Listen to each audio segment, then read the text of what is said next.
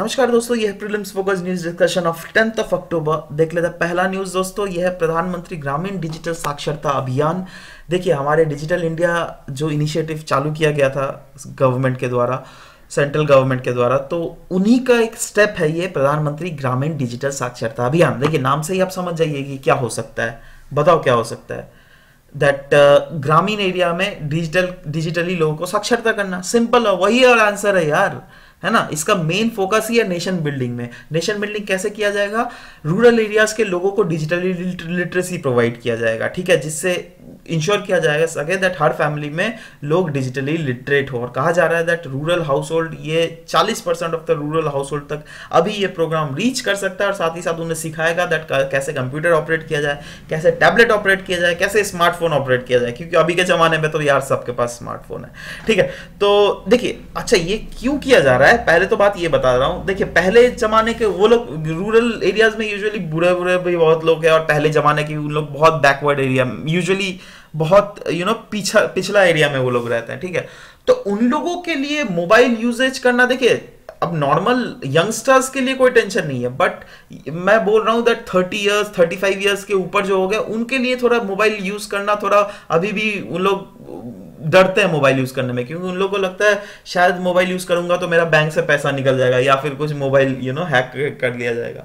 तो इसीलिए बताया जाएगा दैट नहीं भैया, कुछ कुछ ऐसे भी फंक्शंस है जिसको हैक नहीं किया जाता है, ठीक है। और उन लोग का जो जो डर है, या फिर जो जो उन लोग का जो जो कंफ्यूजन क्रिएट हो रहा है, वो सारे कंफ्यूजन मतलब डू अवे कर दिए जाएंगे सरकार के द्वारा। और साथ ही साथ कहा जा रहा है दैट इस स्कीम के अंडर जो एलिजिबिलिटी है ना दोस्तों, तो 14 साल से 60 साल के लोग इसमें नॉमिनेट अपने आप को कर सकते हैं इस अभियान के द्वारा फायदा उठाने के लिए।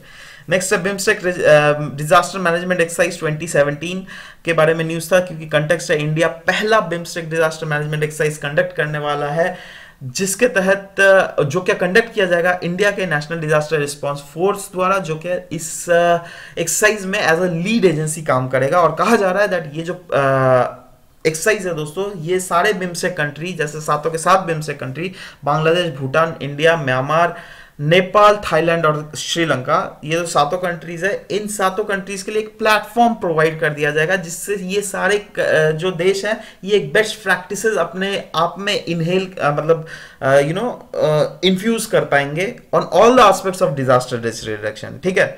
Strengthening regional response and coordination for disaster management among the BIMSTEC member countries. And main जो फोकस कर दिया जाएगा दोस्तों, वो testing on regional prepared and resilience. देखा जाएगा दैट रीजनली सारे देश कैसे प्रिपेयर्ड और अपने आप को रेजिलियंट कर सकते हैं अगर फ्यूचर में कोई अगर क्या बोल सकते हैं, कोई डिजास्टर अगर आ जाए, है ना, सिंपल सा बात है। एंड कहा जा रहा है दैट इसमें इंटर गवर्नमेंटल इंटरेक्शन, डायलॉग और एग्रीमेंट होंगे for immediate deployment of regional resources for disaster response, क्योंकि फ्यूचर में अगर कोई इन कंट्रीज के बीच में कहीं पे भी अगर कुछ ऐसा डिजास्टर आ जाए, तो दूसरे कंट्रीज जिससे उनके हेल्प में जल्दी से चले जाए, तो उनके लिए भी कुछ कुछ डायलॉग्स या एग्रीमेंट साइन किए जाएंगे इसमें, ठीक है। नेक्स्ट है एक इकोनॉमिक्स है जिनका नाम है रिचर्ड एच थैलर, तो उनको इस बार का नोबेल प्राइज मिला है। और किस लिए मिला है? For research on how human trades systematically affect decision. आपके ट्रेड्स आपके डिसीजन को कैसे अफेक्ट करते हैं, साथ ही साथ ओवरऑल आपका ओवरऑल डिसीजन से मार्केट आउटकम कैसे चेंज होता है। समझ रहे बात?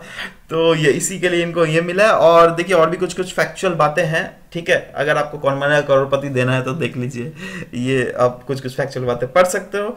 नेक्स्ट इज सुप्रीम कोर्ट ने लिफ्ट कर दिया है व्हील ऑन कोलिजियम रिकमेंडेशंस। देखिए, सुप्रीम कोर्ट को रिकमेंडेशंस दिया गया था कोलिजियम सिस्टम के बारे में, दैट आप कुछ कुछ ट्रांसपेरेंसी लाइए, है ना। तो सुप्रीम कोर्ट ने एक डिसीजन मान लिया, और साथ ही साथ सुप्रीम कोर्ट ने कहा अभी से जो भी हम रिकमेंडेशंस सरकार को भेजते हैं जुडिशियल अपॉइंटमेंट के कारण, उस सबको पहले पब्लिक कर दिया जाएगा। अब देखिए इसका फायदा क्या होगा, उससे पहले अगर पब्लिक करेंगे ना, तो मीडिया लोगों को पता चल जाएगा, चलो भैया इसका नाम गया है जुडिशरी के लिए, मतलब ये फ्यूचर में सुप्रीम कोर्ट का जज बन सकता है।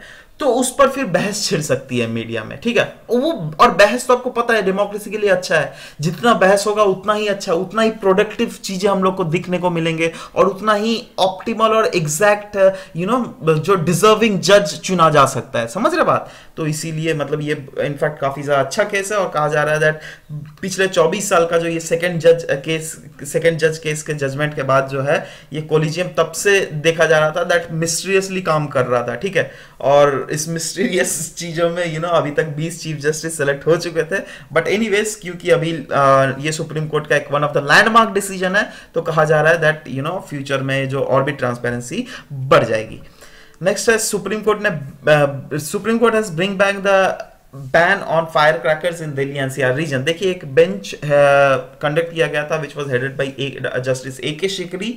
उन्होंने टेम्पररी बैन कर दिया था ये सेल ऑन फायर क्रैकर्स। मतलब पहले जो पिछले साल अक्टूबर 19 में जो सुप्रीम कोर्ट ने बैन लगाया था उस बैन को इन्होंने लिफ्ट कर दिया, ठीक है। चलो भैया दिवाली है तो लोग फायर क्रैकर खरीद सकते हैं। अब बताइए क्या फायदा, कुछ दिनों के लिए बैन कर दीजिए और मेन चीज दिवाली में ही ना फोड़ते हैं यार लोग, वहीं पर अगर आप उठा दिए तो क्या फायदा। तो सुप्रीम कोर्ट ने बोला है नहीं भैया चलो फिर से हम लोग मतलब फिर से इसको बैन को हम लोग प्रिवेल कर रहे हैं और मतलब क्रैकर्स बिकेगा नहीं दिल्ली के मार्केट में। क्योंकि बिकने से क्या होता था ना, देखिए वहां पर बहुत सारे हार्मफुल केमिकल्स थे जो कि हवा में एक तो प्रदूषण करते थे, ठीक है। ऊपर से दिवाली तो आपको पता ही है कुहासा बन जाता है उस दिन, ठीक है। और एयर भी बहुत ही ज्यादा एक्सेस हद से ज्यादा पल्यूट हो जाता है, ठीक है। तो इसलिए सुप्रीम कोर्ट का ये इंडीड बहुत लैंडमार्क डिसीजन है जो कि लिया गया उनके द्वारा।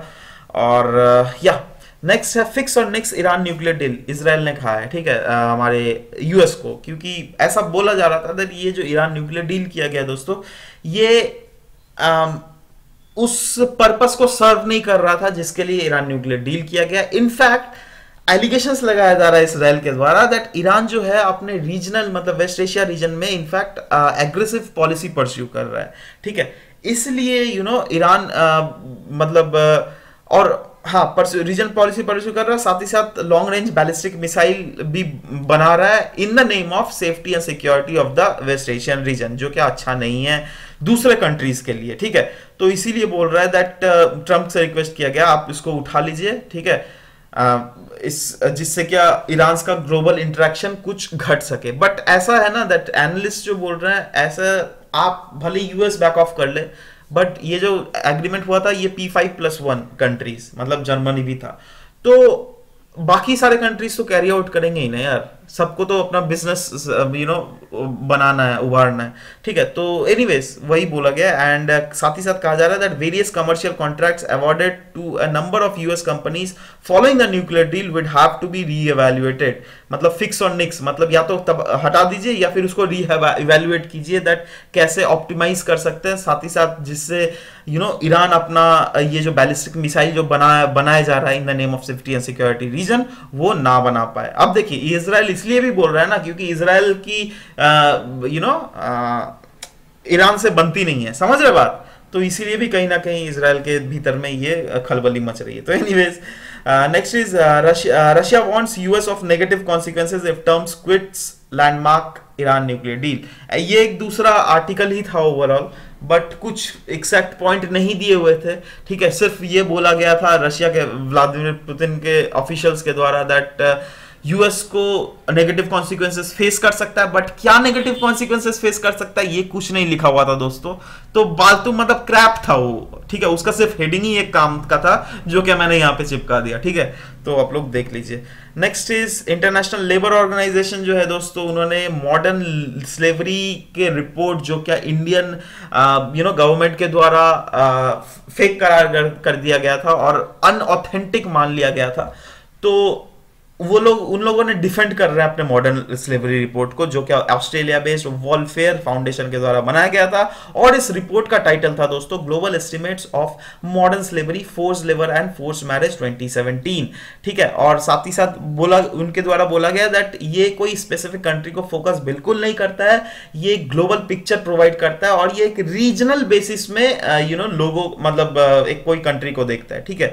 और रहा बात इंडिया का, इंडिया में हम लोग सिर्फ 17,000 पीपल से हम लोगों ने ये सर्वे लिया था, तो ऐसा आप नहीं, मतलब इंडियन गवर्नमेंट हमको भी नहीं बोल सकती दैट हम सिर्फ इंडिया का ही पिक्चर इसको खराब कर रहा है, ठीक है।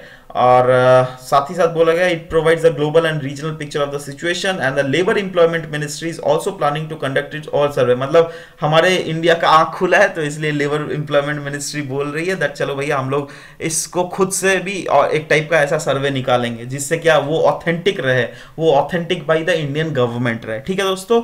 अच्छा दोस्तों, और एक ये तो कंप्लीट हो गया। कल मैंने एक न्यूज बताया था जो क्या था, राष्ट्रीय स्वास्थ्य बीमा योजना, ठीक है। उसमें मैंने बोला था दैट ये ministry of labour and employment द्वारा लाया गया था, ठीक है, और वो सही था, ठीक है। ऐसा नहीं that ministry of labour employment द्वारा नहीं लाया गया था, वो उनके द्वारा ही लाया गया था, बट इनको 2015 को ट्रांसफर कर दिया गया था ministry of health and family welfare, जो कि मैंने बोलना भूल गया और वो मेरी गलती है, मैं मानता हूं। अरे यार, इंसान से ही गलती होती है, ठीक है, तो मुझे मेंशन कर देना चाहिए था, बट एनीवेज चलिए अभी मेंशन कर दिया, ठीक है। तो मिलते हैं दोस्तों नेक्स्ट क्लास में। Till then bye bye, take care and thank you for listening to me guys, thank you very much.